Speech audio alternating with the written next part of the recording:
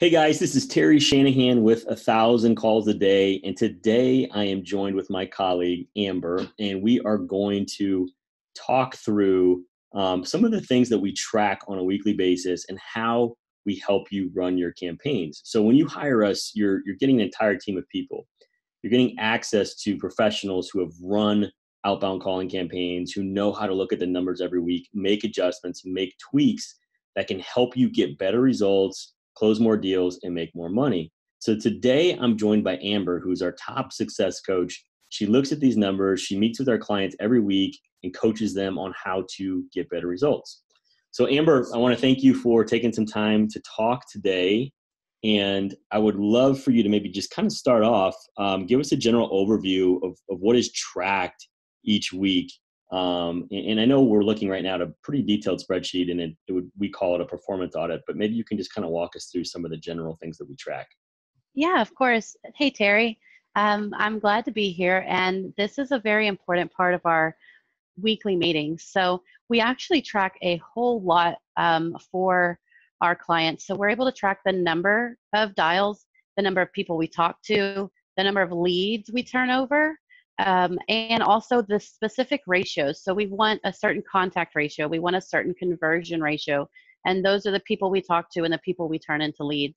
So we can see all of that on a large scale. We can also go down to a daily view where we can see how many calls a day are made, how many contacts a day, and so we can really pinpoint if there are any performance issues with the VA or the data. Another very important thing that we can track here is the rate at which we're going through the data. So we have a list here of about 15,000, and we're able to see how many are new that we have not called yet, how many contacts are in progress, and how many are finalized.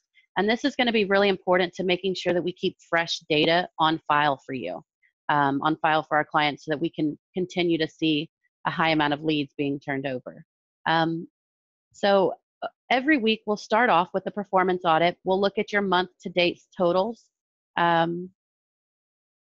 We'll see what you did last month. I think, for example, this one here, if I can go a little bit this way, we had 71 totals last month. So far this month to date, we've had 17 leads sent over.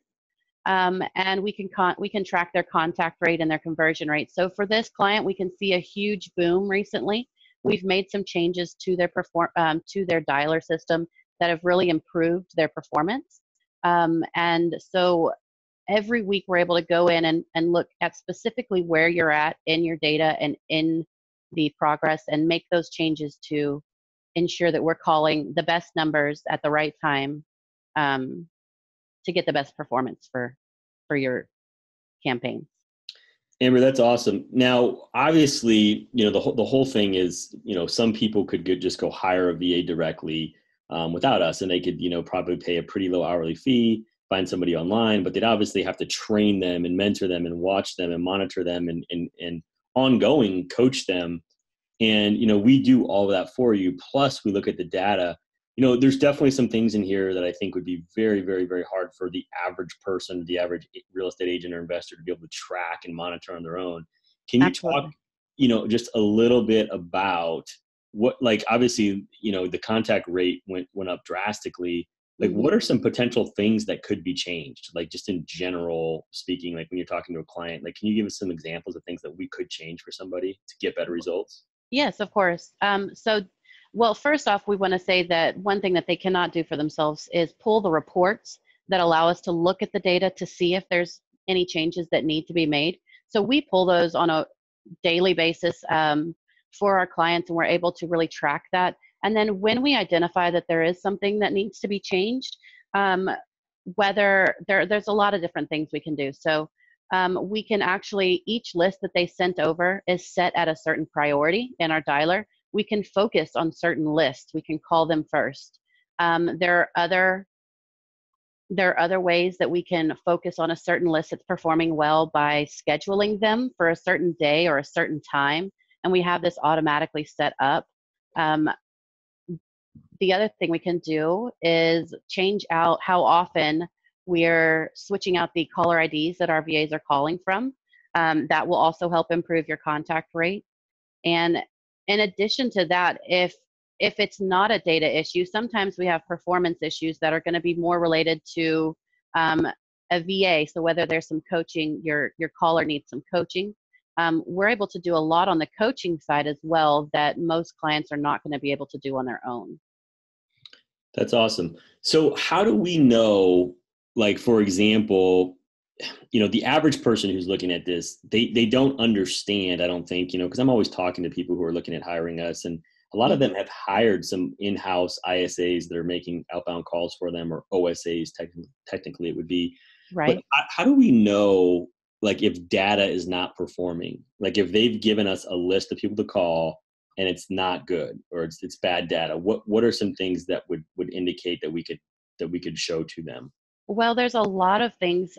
So initially, when we get the list, we scrub it for bad numbers, which are either they're missing a digit, maybe they have an extra digit in there, they're malformed in some way. A lot of times we can identify a large number of bad numbers in a list that they may have had to have called through if they were doing it on their own to identify that. However, we have a process that pulls those from the get-go, and we're also able to identify them and send them back to you, so that if you have a data quality issue wherever you're purchasing data, that you can go on and correct that. The other thing we can look at is the contact rate and the conversion rate. So again, we spoke earlier about the goal. We want a 5% contact rate and a 3 to 4% conversion rate, and those are our minimums. If we see that a list is not getting that, if we're not talking to at least 5% of the people that we're dialing, we're able to actually go in there and speed up the dialer. So we're already calling at a very fast pace. We can actually speed it up and monitor it very carefully to call more people and get them on the phone. And that really will help us get through that list. So just to confirm that I understand these terms right, and obviously the average person listening to this who might not know some of the terminology, the contact rate means the number of people we talk to. So if it's 5%, it means we call 100 people and we talk to 5. That's absolutely correct. Is that correct? Okay, great. And then the conversion rate means of the people we talk to, what percentage do we turn into a lead? Exactly. And so we have actual goals for each of our VAs. So when they're new, we want them to get a minimum of 30 leads, and that's about 1 lead a day. However, once they are tenured and trained, we expect 40 to 50 leads a month, and that's going to be more of 1 to 3 leads a day. And so we're able to track that on a day-by-day basis for our VAs. So this is a very high-performing VA here. She actually turned over 7 leads in one day and only had to talk to 40 people. She actually only dialed less than 300. So you're going to see her contact rate is 3 times the average. Her conversion rate is closer to 5 times the average. So when we have a high-performing VA, the stats don't matter as much, but we do have a minimum that we expect to see, and we are able to track that very clearly with these reports. Gotcha. Now, does that mean that she made about 266 calls that entire day, or did she have other campaigns that she worked on that day too? Do you know? So specifically with this list, this was the only list that was being called on. Gotcha. And this list is a little bit different because we were calling people who are already in this client's system and using the caller ID from their business. It's going to have a little bit different of a contact ratio because Gotcha. they've talked to these guys before. But on average, 5% is what we expect to see. Perfect. And then also on average, is it fair to say that we generally are making between about 450 and 750 dials per day when you look at most of the general campaigns? Obviously, this one's a little bit lower because of the type of campaign, but yes. So for most of the time, we expect to see between 450 and 700 dials a day. okay.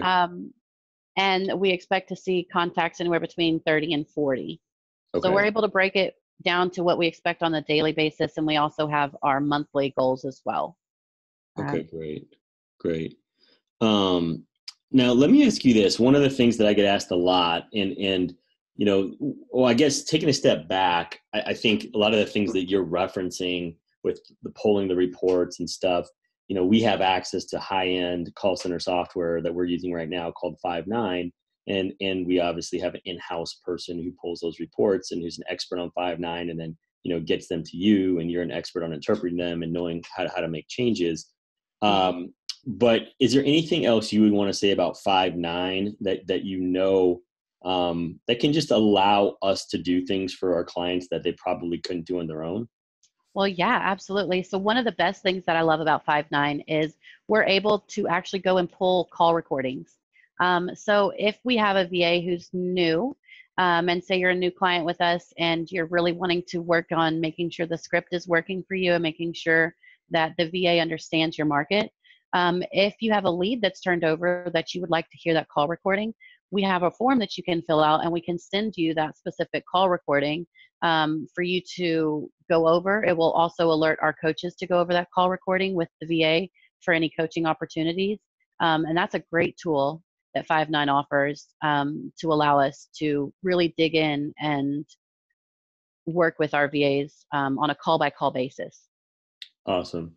And then talk a little bit about the caller IDs. I know a lot of people don't realize this, but is it true that most of our clients, we could have 10 different caller IDs. I think we call them outbound ANIs, but the number that shows up when our ISA is calling for them, or OSA is calling for them, making outbound calls on their behalf. We're talking about the number that shows up on the prospect's caller ID. Can you talk a little bit about that? Yeah, definitely. So that's actually a pretty important part of what we're doing here. So what we've found is a client will send us a batch of initially, hopefully about 10 outbound ANIs, and we will start off changing that outbound ANI once a week. And that will show everybody we call that week, that's what the caller ID will say. So when we change it out once a week, next week when we're calling, it looks like a whole nother number is calling and the contact rate will go up. On the other side of that, if we're having a problem with the contact rate already, say not a lot of people are answering the phone and we've sped up the dialer and that doesn't help, we can go to changing those outbound ANIs twice a week to where the lead is more likely to answer the phone because they don't recognize the number. So it helps us stay aggressive and it helps improve those contact rates.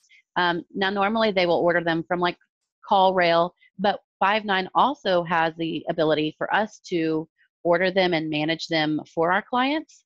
And so we can actually stay on top of when you need to order more and managing all that for you and just adding it to your invoice as well.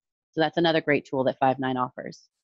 Awesome. Now, Amber, let's just say a client has like 3 to 7 different campaigns they're running. Like this one is we're staring at right now as a campaign that maybe we can go to the list, I guess, because that would probably be a Let's better. try this. So like each green highlighted area is a different list, which is a different campaign, correct? Like a totally different. Correct. Okay. And so we actually track each individual campaign separately. And so we can give them feedback on each list, each campaign. Is that correct? Yeah, absolutely. And what's really cool about that is, so say you buy data from like 3 different sources and you want to track and see which one does best so you know which one to buy from next time. That's absolutely possible on a week-by-week basis with this report here.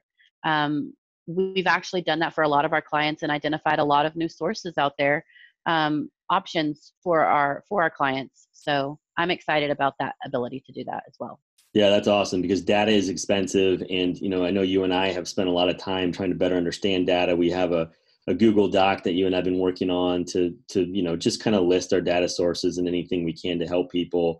And I think there's nothing that's going to be more important than tracking the analytics of that data. And we can actually show them what it looks like. And pretty soon, I think, you are going to, and our company as a whole are going to know more about the data than the company who's actually selling it. Because, I think a lot of these data companies promise that their data is the best. And of course, we've got some great partners that do provide very good data, but the proof is in the numbers, right?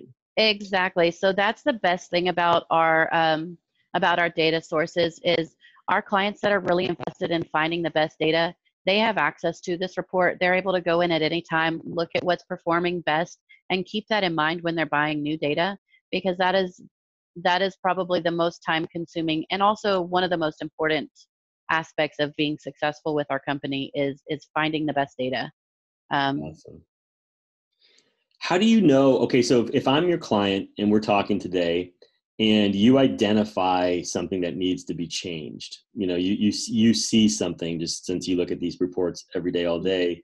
Does the client have to do anything, or do you go make that happen without the client's A act? lot of a lot of times it's something that I can change on my own. However, if it's something that I need feedback from the client on, then obviously I would get in touch with them. But some things I can see myself. For example, if I see a list here for is 30-40% finalized, um, we know that this data is going to be showing diminished returns soon. Okay. And so that will alert me to talk to the client next time, hey, we're going to be needing new data soon. It can also alert me to this list is set at priority 2. We need to bump it up to priority 1 so we can work our way through it. And little changes like that are we're able to make on the inside. However, if it's a big change, then definitely we would get feedback from the client on that. Gotcha. And a big change would be like totally changing a script or. Or turning a list off completely. Gotcha. Turning a list off completely would be a big one. Gotcha. If it's just not performing, then we're wasting the VA's time. So we just need to stop. Right. And a lot of times it will show that, hey, we need some new data soon. And so we're able to stay on top of that months in advance and really watch the progression of how we penetrate this data. Awesome. Amber, thanks so much. This is super helpful. I've just got a couple more questions for you. How do we know if a caller is not performing? So let's say that we're using a script that's been performing well around the country with different clients, and our client purchased data, but for some reason we're not getting the leads that we know we should be. How do we know if it's the caller's fault and maybe not the data's fault?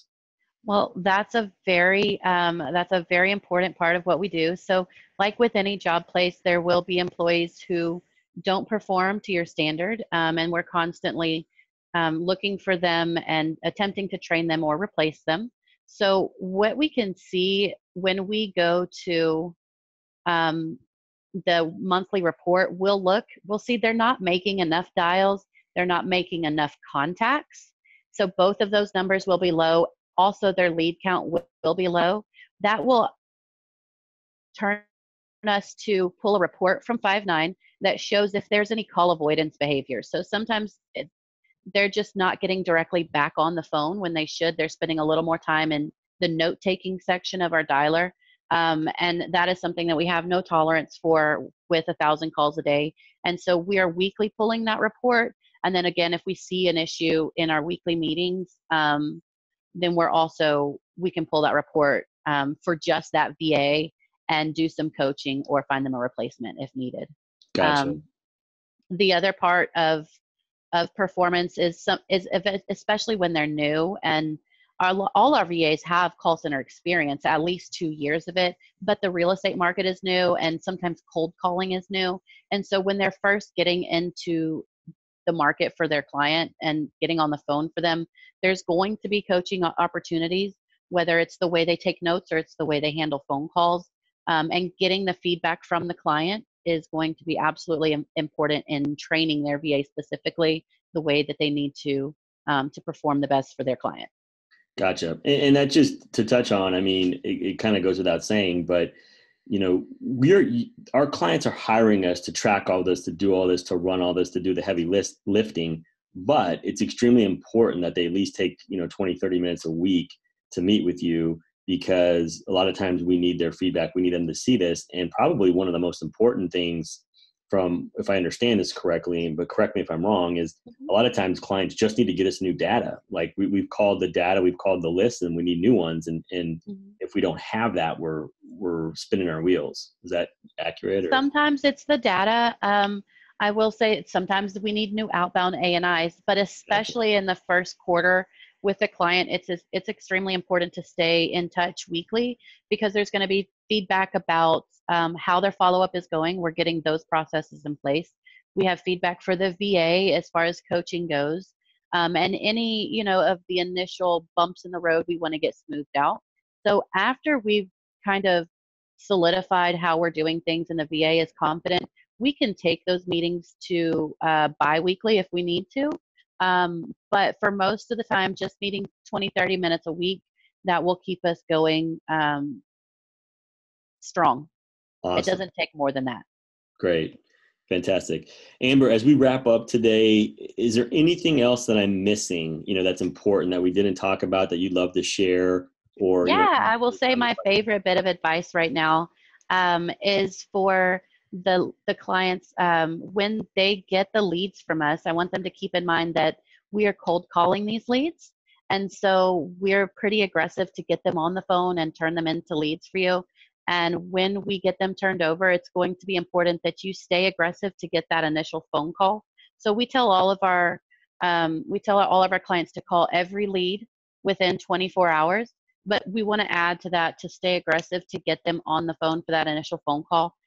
I like to say twice a day for about 10 days. That doesn't work for everyone, but as aggressive as you can be, the better for getting your ROI back and getting those leads turned over into deals for the clients. Yep, that's great advice, and that's not something that we made up. It's what we've basically taken from our best clients who are getting amazing ROIs.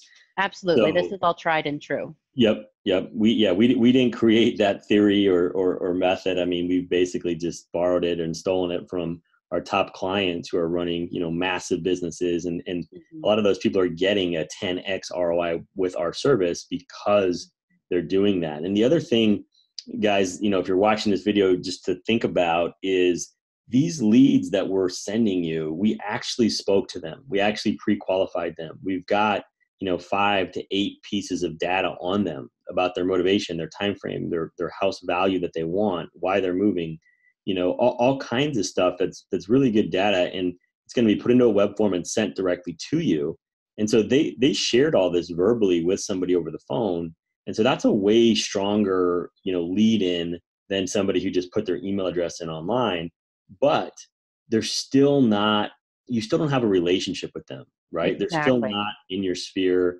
They don't know if they know you, trust you, like you, or see you as an expert yet. So that's why it's so important to call them, introduce yourself, build rapport, create that relationship, and then put them on a drip campaign where they're getting automation via email or text message or mailers or even additional follow-up phone calls in the future. And so having a nurture drip campaign set up is one crucial thing that we require for all of our clients, because that's what's going to take these leads and move them to clients and get you the ROI that you deserve. Absolutely. That was very well put. That is exactly what they need to do. Perfect. Well, Amber, thank you so much. This is really helpful, really cool to see the numbers. And no problem. Anytime. Awesome. Well, we will, guys, thanks for checking out this video. Amber and I would love to talk to you, love to work with you if it's a fit. We'll keep sharing helpful information like this. And if you're interested, make sure to go to our website, 1000callsaday.com, and you can sign up for a free consultation call just to chat with us and see if it's a fit for us to help you grow your business.